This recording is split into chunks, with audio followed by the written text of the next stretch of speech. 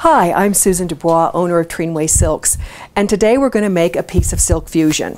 So I've started with the starter kit, and I took the screen, which is this large, and then I folded it over and cut it in half.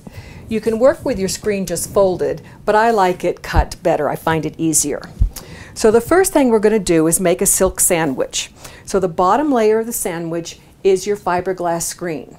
And then we're going to take the silk roving and we're going to do an east-west layer, a north-south layer, and then the final layer will be east-west again, and that will be done with the dyed silk. Then the screen goes on it and we work to the next stages. So this is silk roving. Silk roving is a lot of silk that is in a parallel format. Roving can be wool or cotton or anything. Roving speaks to how the silk is prepared. Every time I pick up a piece of silk roving, I do this. It's just second nature. That holding it close together, you notice nothing comes apart. And I do a little pop pop, and that just puts a little air in and gets those fibers all aligned. The natural silk roving is in your starter kit. You can decide.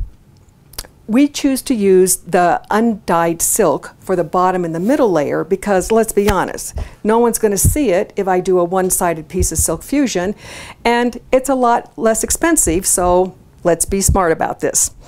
Now, to take your piece of roving, I find this is too long to work with comfortably, so I like to break mine apart. You notice when our hands were like this, it did not come apart. Just separate your hands further and just do a little gentle tug, and it just separates. And notice this beautiful feathery edge. So we're going to start on our east-west layer. Now, this is a classic case of do as I say, not as I will probably do. To make your life easier, you want to leave at least 1 inch all the way around on your screen that's naked, that doesn't have any of the silk on it. It just makes it easier at the end when we're taking the screen off. So you lay the silk fusion, you lay it down, and you can kind of see that there's like a thin layer here. For the bottom layer and the middle layer, I choose to make those layers very, very thin. And you're in charge. You can make them thick, you can make them thin. But for how I like to use the silk fusion when I'm done for no-sew applique, then a little bit thinner works better. So I put my finger down and I just do a gentle tug. And then I put my finger under it, lay it down, do a gentle tug. Catch it, lay it down, do a gentle tug. Catch it, lay it down, do a gentle tug. Now, when I get to the end, my fibers are starting to come over here. But I want it to be just a little bit bigger than this, but still stay within it. So I'm going to show how ambidextrous I can be when I really work at it. And I'm going to take my silk and I'm going to lay it down on the edge, and I'm going to use my left hand to hold it down and then do the gentle tug.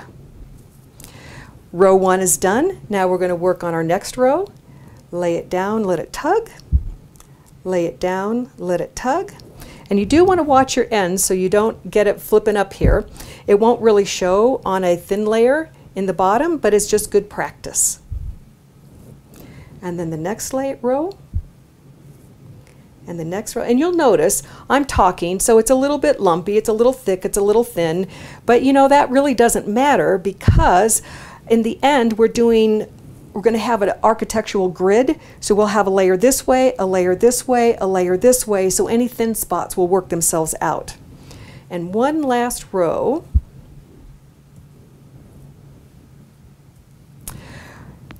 And as this row is completed, we're ready to do our north-south row. We have choices.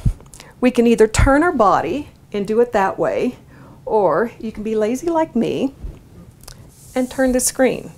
And I gotta tell you, it was people watching my demos that said, why don't you turn the screen? I was like, oh yeah, that would make sense. So we're gonna do the exact same thing. I'm gonna pick up a piece of roving. And working with this, I've decided that this is a little bit too thick, meaning too wide, and I'm not controlling it the way I want to. So I've separated it, and now I'm going to do a vertical separation. Just kind of take it and lay it like this. Now I'm working with a little bit thinner piece of roving, and I will find that easier to control how I go. So again, I start in the northeast corner of my piece. I lay my finger down and I just go across, just exactly like we did before. And you can tell, because I've made my roving thinner, I am making this layer thinner, which I prefer. Where you lay the silk down is when you're looking at it really closely, you can kind of see almost a line where it starts to become thin. That's where you lay it down and then pull it across. And you can tell this is a really thin layer, but that's okay. It's enough to hold everything together. And this will keep my piece of silk fusion from being overly heavy when I'm done. Now, if I was going to make a journal cover, then I would want it really thick and heavy, because that's going to go through some wear and tear. But since this piece is going to be used for a no-sew applique, then I want it to be a little bit thinner, so that as I choose to do some hand stitching around the edges, it won't be as thick and easier to stitch with. And we're almost to the end of this one. And you notice each time I start in the northeast corner and work down southwest, that's so that I'm working away from the silk that I've already laid down. And we're going to do one last row. As you can tell, I'm in Colorado and it's getting a little bit static electricity, and the silk is wanting to grab onto things. So I'm going to take my dryer sheet, pull one out, and rub my hands on it. Some people rub it on the silk. I prefer to just rub it on my hands. Now I'm ready for my third layer. So this is where you got to remember, ooh, I turned it to make it easier, so now I got to turn it again to make the final row easier. Now, walker hook, this is everyone's favorite, so that's what I'm going to use to demo with. So I've pulled off a piece of it, and again, second nature, can't help myself. I do this little puffing to get the air in it and to make the fibers lay happily. Now this is hand painted, so it has multiple colors in it. And painted doesn't mean with acrylics. Painted means it's still using the dyes, but you've laid down the color the way you want to. You've painted the dye on. Now with this, you're in charge. You can either just go along and lay the colors down the way they're laid out in the roving, or you can break it at different places so you can make decisions about, oh, I want to do this or I want to do that. And again, this piece is a little on the thick side, but I'm going to go ahead and go with it. On my third layer, I like to have this one be thick.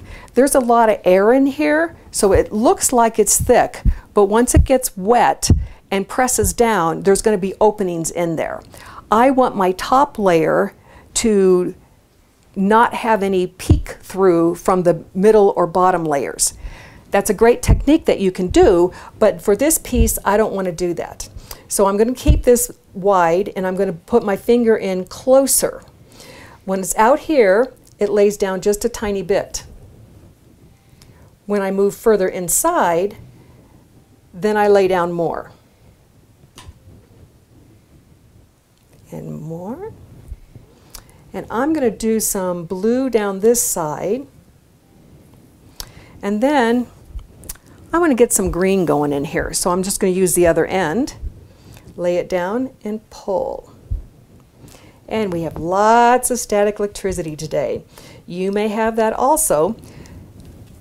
So we will just use a little bit more on the hands. The other thing that I have done when the static electricity is really extreme is I take a spray bottle with just water and I spritz it in the area. If you have a portable humidifier, you could use that. I just don't happen to have one of those.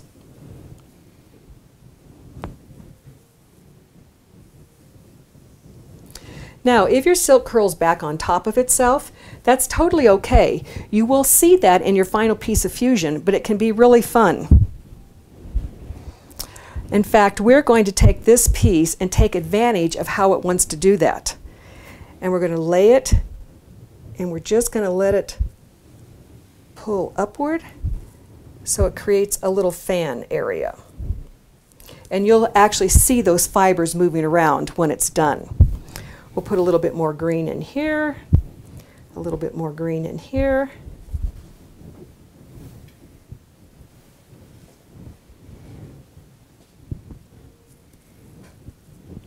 I've got a thin area in here, so let's add some blues and purples. And a little more down here. So now we have our 3 layers. We had our bottom layer, our middle layer, and now our top layer. And I pretty well managed to stay within my 1-inch margin of no silk. Now there is an optional fun stuff that you can do. If you like the effect of kind of having some veininess in it, the silk, which can be really rich and wonderful, we have the Sari silk fibers. This is a 50-gram package, and I'll tell you, one package will last you a lifetime. There's all kinds of colors in here, anything that you might possibly want. And I'm going to go for some contrast, so I'm going to pull out some of this gold. And you can either have it kind of lay in a ball, but this is a case of less is definitely more. If you put in a big blob, when your piece is finished, you're going to have a big blob. If you put down where you can barely see it, you'll be surprised how much you can see. And then because this is swirling, I'm going to take it and swirl it into that corner. And I'm going to make this a little bit less here. Put a little bit there. All right, now I am ready to put my other screen on top. So, especially because of the static electricity, you're going to want to make sure you've got this lined up so you don't scooch it around. So I'm going to start at this end and make sure that my screen just wants to roll down. Okay, now that the screen is on it, you can turn the ceiling fans on, the cats can come back up on top of the counter, you know, whatever it takes, because now everything is in place. So we've made our silk sandwich, and now we're ready to do the wet part of it. You'll notice that I have a piece of plastic down. It doesn't take a lot of water, but I like to protect my surface. And we have water here, and we have our soap or shampoo. It doesn't take very much. It's just a few drops in here, and you probably can't see it drop in here, but you'll tell that I have it in here because I'll take the jar lid and I'll shake it, and you can see the foam coming up. The purpose for the water is it acts as a surfactant so that the silk can absorb all of the moisture. Of all of the steps of silk fusion, getting it wet is really the most important one.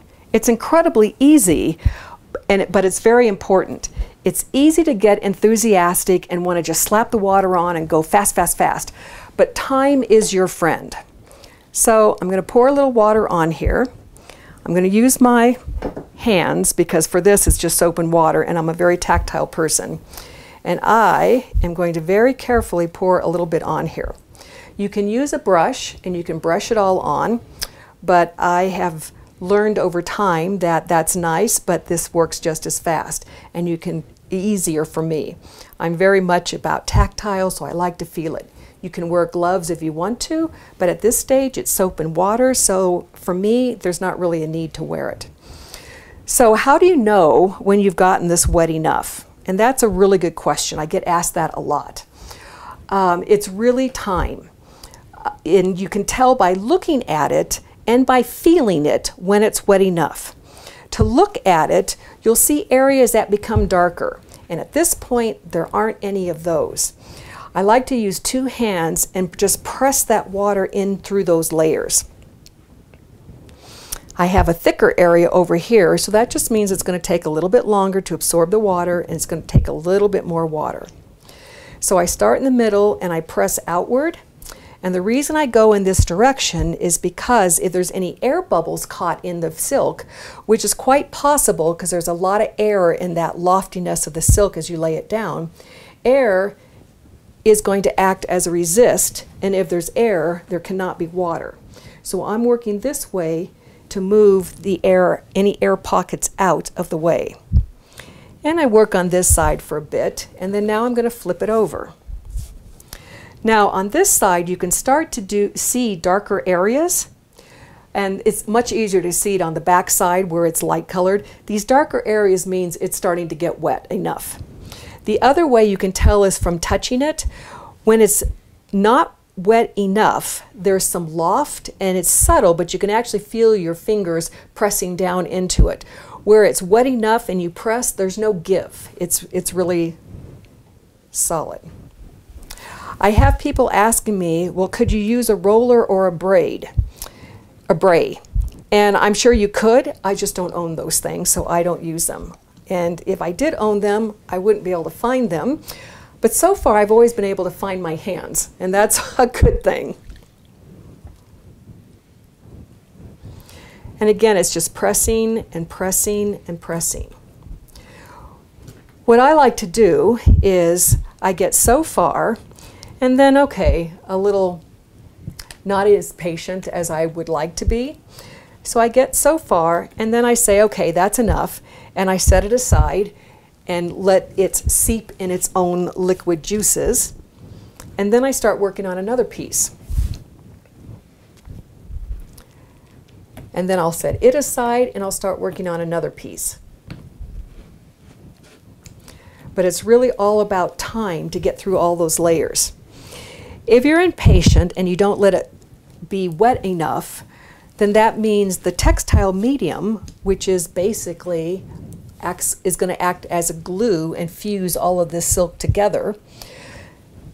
The textile medium won't be able to penetrate all the way through. That's why the water is so important.